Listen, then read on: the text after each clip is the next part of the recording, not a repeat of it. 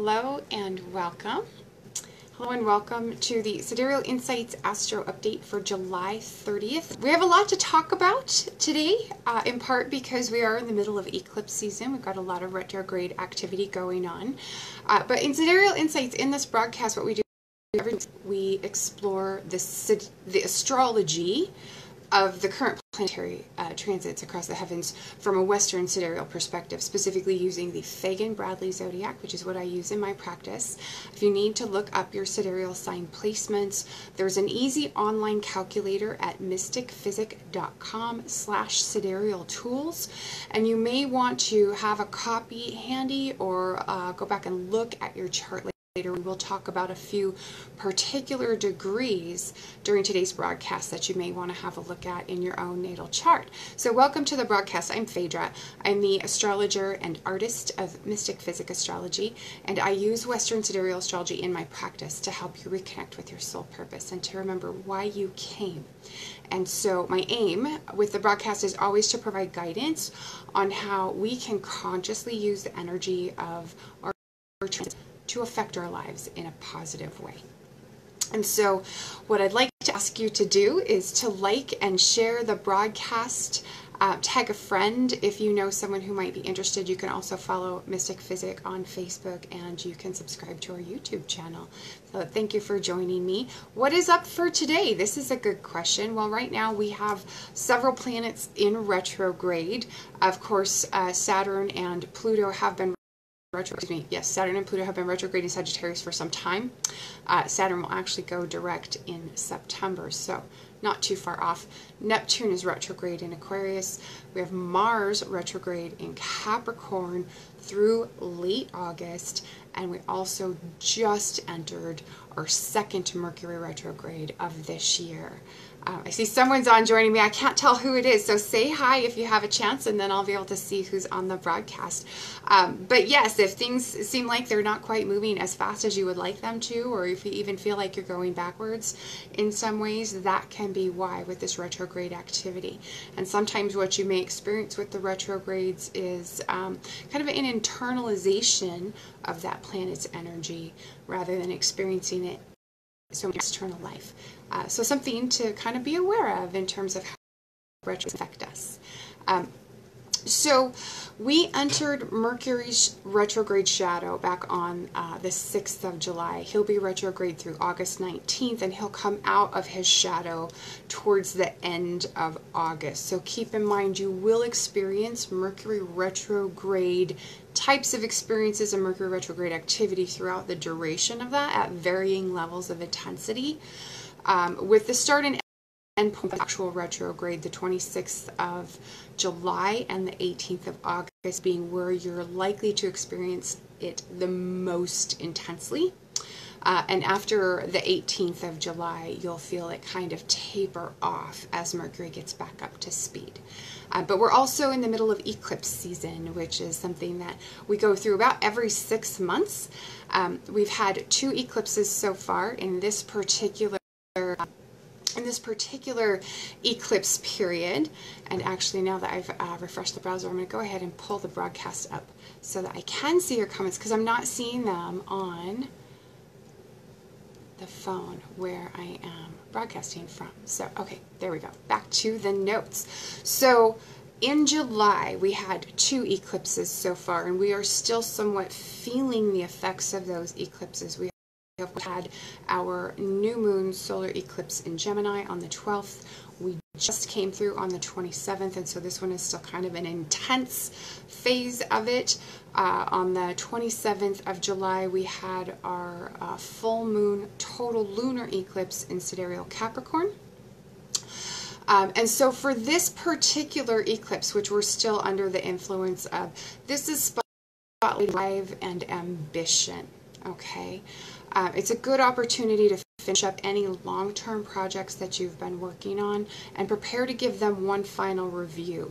Typically, we would encourage you to use a full moon as a launch opportunity, right? To give birth into the world almost. Whatever it is you've been working on, you finish it up and you launch it into the world. That's the best thing to do at a full moon. Now, because we have Mercury and Mars especially retrograde, and Saturn, who rules Capricorn, retrograde, I would say hold off. Hold off until some of this retrograde activity has ended and we've come out of it. Give it a little bit of space.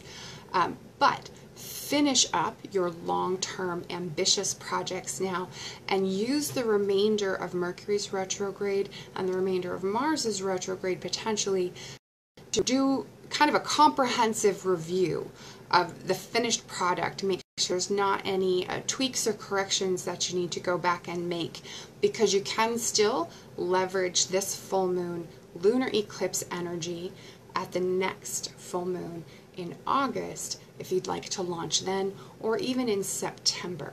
Okay, so you do have a couple of additional opportunities to take advantage of the full moon lunar eclipse in Capricorn that we just had on July 27th.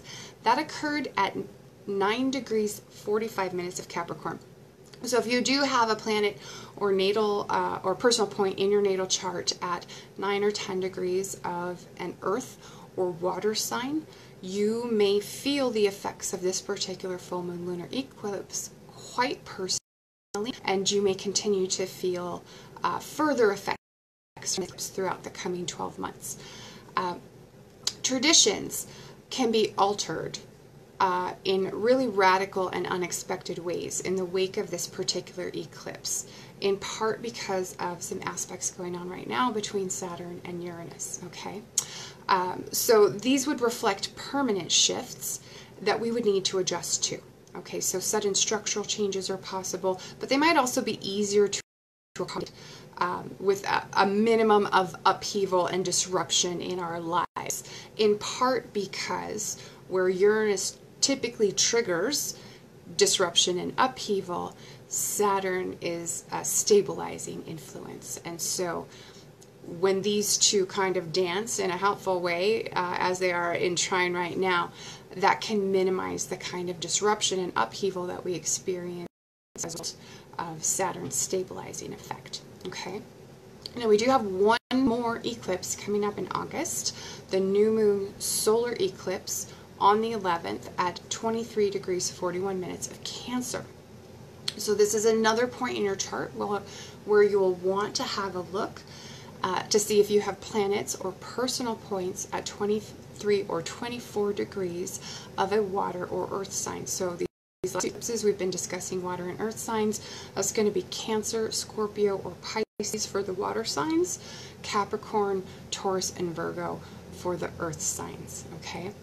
Now, with our new moon solar eclipse in Cancer, this is a particularly emotional solar eclipse. It can trigger events related to family, related to one or more parents, but especially the mother, or even related to parenthood and motherhood, okay?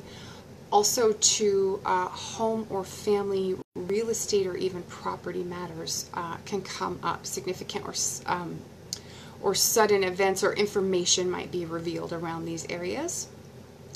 And there's a potential as well for water-related events such as rains or floods or flooding, other water incidences, including a lack of water, okay, or incidences or events related to bodies of water. And domestic activity can be something that comes up, and issues around women and children, and home or family businesses. So there are some areas where you'll want to keep your eye on in, I would say, the coming 2 weeks, especially as we lead into that new moon, also the week after. And then for some additional dates and information on the entire series of eclipses that we're experiencing through July and August, you can visit our YouTube channel, or later today on the website. I will have a video shared on the website where we'll go into a little more detail, not only about degrees to be looking at in your natal chart, but also dates to be looking at. And these are some dates and also some future dates, and how to know if any of these eclipses are going to affect you directly in a very strong way, and if so, how they might come to affect you in the following 12 months. Because you can continue to feel eclipse influences for up to a year if you have personal chart contact with a particular eclipse. So something that you'll want to explore a little more deeply, and of course, if you have questions around that for yourself and your own, you're always welcome to reach out to me and book an appointment in more depth about your chart in particular. But this particular new moon solar eclipse in Cancer is an experience where you and those around you may be particularly emotional, or you may be feeling rather sentimental. Those are some feelings that Cancer activity can pull up in all of us, and we'll feel that more or less strongly depending on how strongly we are impacted by this particular eclipse. It's a continuation, this new moon in Cancer and the full moon lunar eclipse in Capricorn that we just had. These are a continuation of an eclipse series which began in February of 2017 and will continue through January of 2019.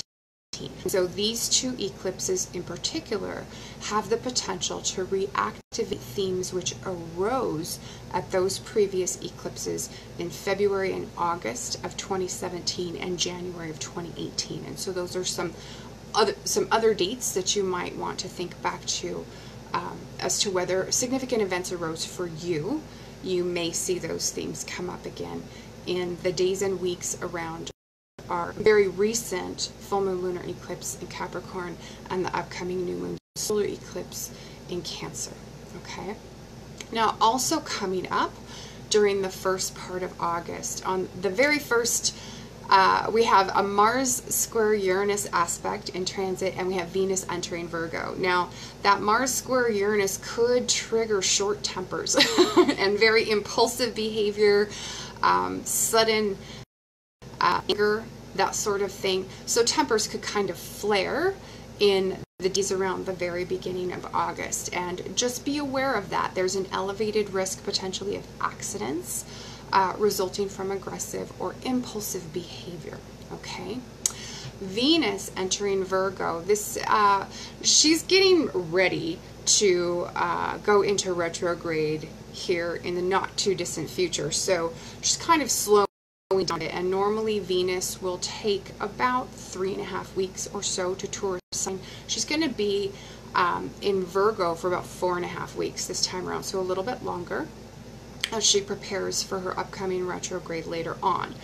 But she's going to enter Virgo on the 1st, and so this is a transit where a cooperation in work and daily life will be an active theme for a lot of us. So focus your efforts on partnering with others, emphasize win-win outcomes, and this is especially if you're familiar with the writings of and the teachings of Stephen Covey, especially in his book 7 Habits of Highly Effective People. This is one thing that he teaches, is that always strive towards win-win outcomes, which is always good advice, but it can serve you particularly well. Venus is in Virgo, so focus on win-win outcomes in any type of partnership or joint project or any type of interactions that you have with other people during this coming 4.5 weeks. It will benefit you, it will benefit those potential partners that you have.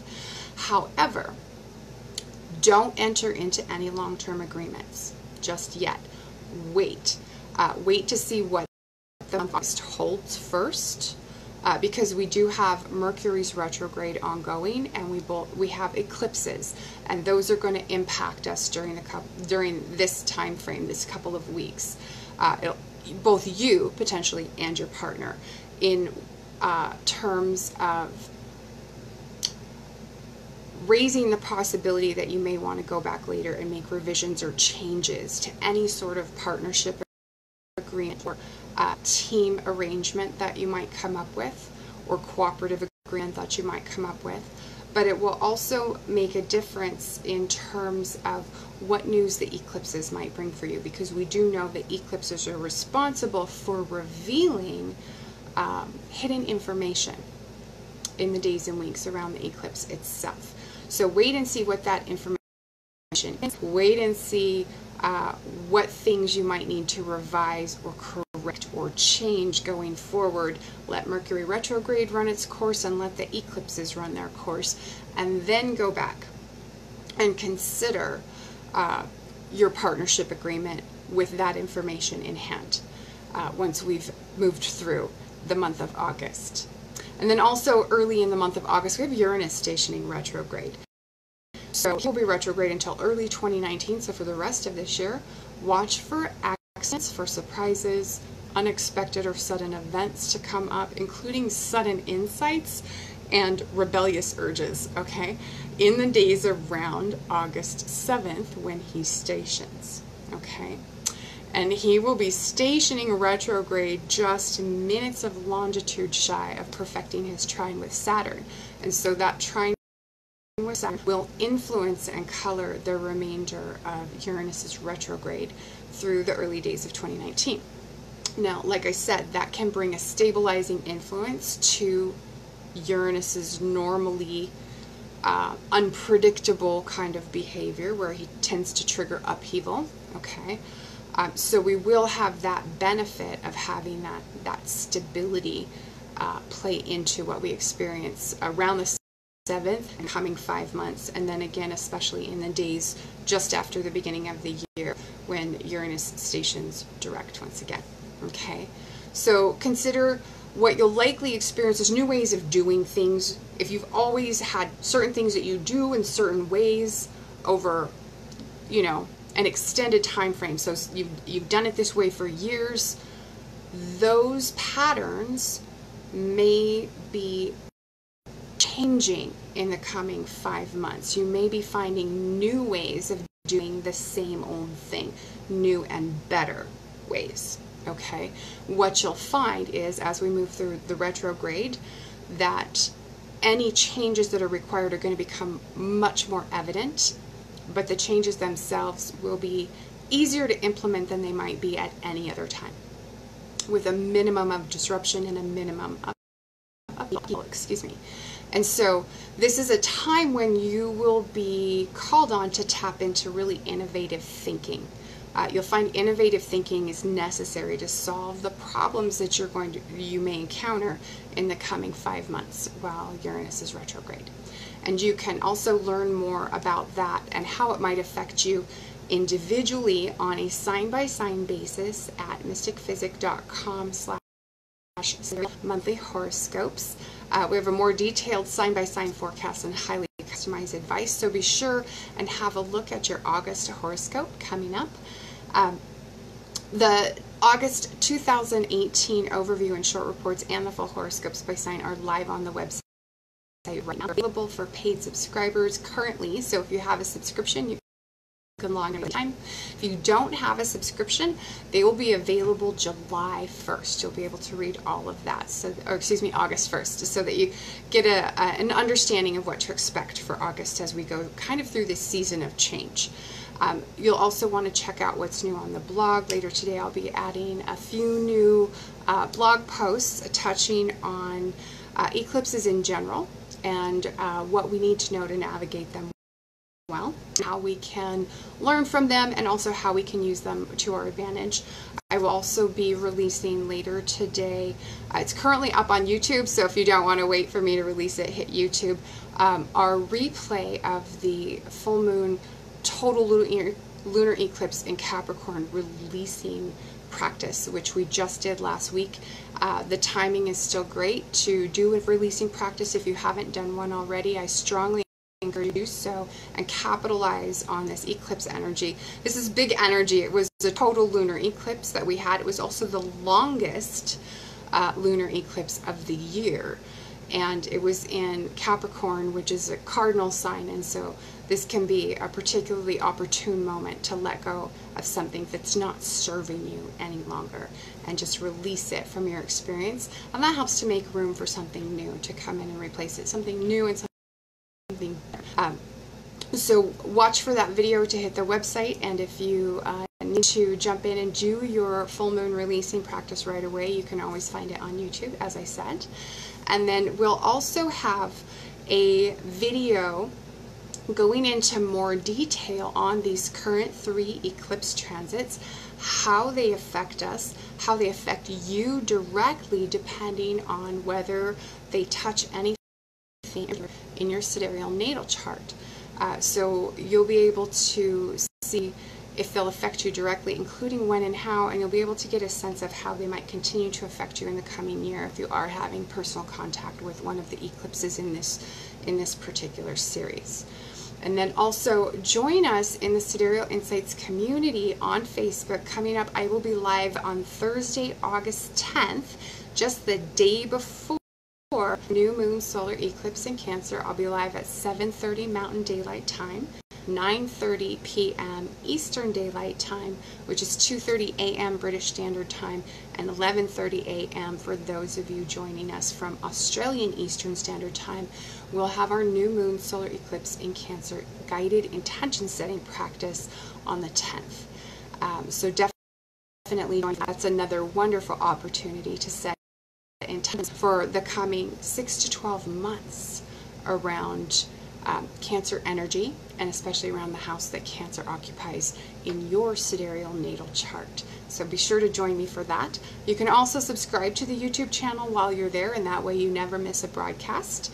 And stay tuned. We are about to announce the release date for the 2019 Ultimate Astrological Planner, and we have some new features and some new options that we're rolling out in conjunction with that we're really excited about.